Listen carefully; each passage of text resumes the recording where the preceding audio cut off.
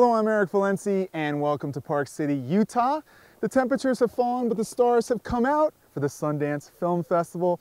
We'll be bringing you all the action on the slopes, off the slopes, the hottest stars, and the hotter parties. And you might want to stay tuned, because when Hollywood goes skiing, you never know what you're going to see.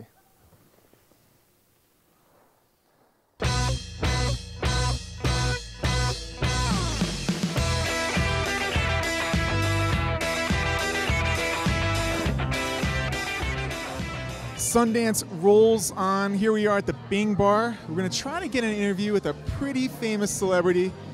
I'm going to put my life on the line because he has a very large bouncer. So we caught the set last night. You blew up the house. How do you like Sundance? Yo, I mean, Sundance is like one of the best parties every year because you can go hang out. You can see actors and actresses that you know and love from young and old. You can get a lot of free stuff. You can go get on the mountain, snowboard, ski, whatever you like, and you can party all night. Like, I mean, it's like the best trip ever. Like, and it's a small town.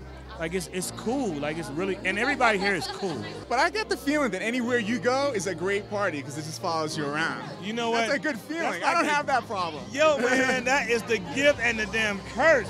Because sometimes I'm detoxing. I'm like, I've been drinking for a week. Oh my God. And I go in the club, I'm like, can I just get some water? And they like, mother, you ain't drinking no water, you drinking a shot. Shot.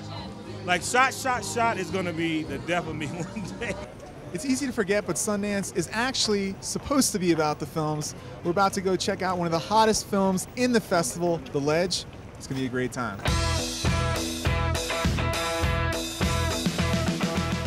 Congratulations on the film. Yeah, man, it was great. That, you know, what's interesting, that was the very same theater that Hustle and Flow premiered in 4 or 5 years ago.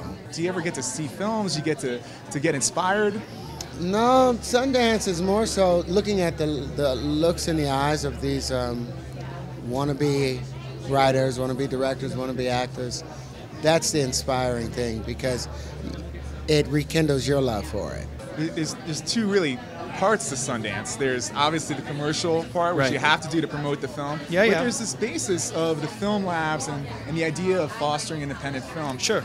How do you feel the state of that is? Look, I mean, it's the same thing to me. I mean, I think it is. I think, you know, the Beatles didn't set out to make music just in their basement. Like, you know, you have to embrace the commercial aspect of it because you want people to see it. And the movie just really happened, and Bobby got on a plane to go make the movie, and I, for the first time in my whole life or career, just thought, you know, I'm gonna kind of go and just do this.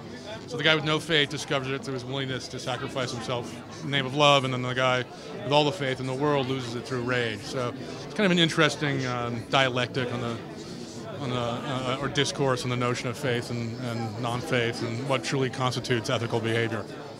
And that's the inside view from Michael Mailer, producer of The Ledge. Sometimes independent film is a leap of faith.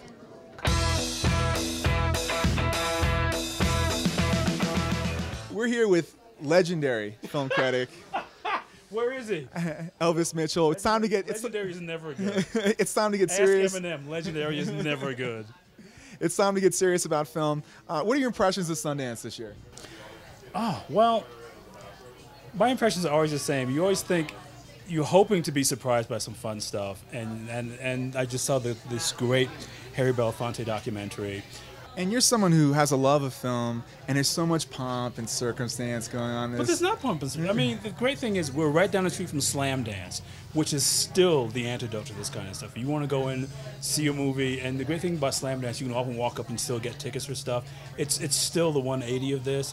And the thing is, there's so many different kinds of films that you can go to Next, or you can go to the midnight movies, which I always love to do because that's when the real crazy people come out, and the people who are real fans of genre film come out. So I think what people think is that this is just one big festival where the movie stars who are slumming do their movie between like their big movies and seasons of their TV shows. But it's not just big stars here. And there's one impression that I'd like to see corrected about this festival. It's that.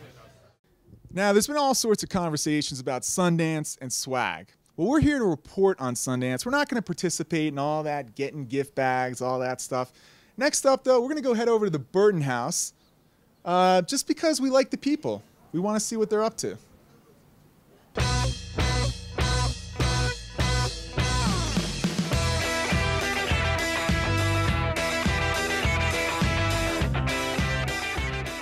Now, Sundance has the benefit of being one of the most beautiful ski areas anywhere in the country. Utah snow, of course, is world famous. Europeans, though, will sometimes sneer at the food. Not anymore. We're here at the J&G Grill. Quite the spread we have in front of us. And let me tell you something. I'm not going to tell you I'm working hard. I'm hardly working. Well, let me introduce these guys. This is Jim Whitaker. Jim, of course, is the first American to climb Mount Everest in 1963, and his son Leif, my son Leif, who followed in his father's footsteps this year and summited Mount Everest also. And fathers and sons can sometimes have, they can take some digs at each other. I know that Everest was actually taller now than when you climbed it, right? A technicality, but yes, it was slightly taller. 7 feet higher. I can't believe it. I'm just higher. Slightly taller now anyway, so. That's because he has more hair.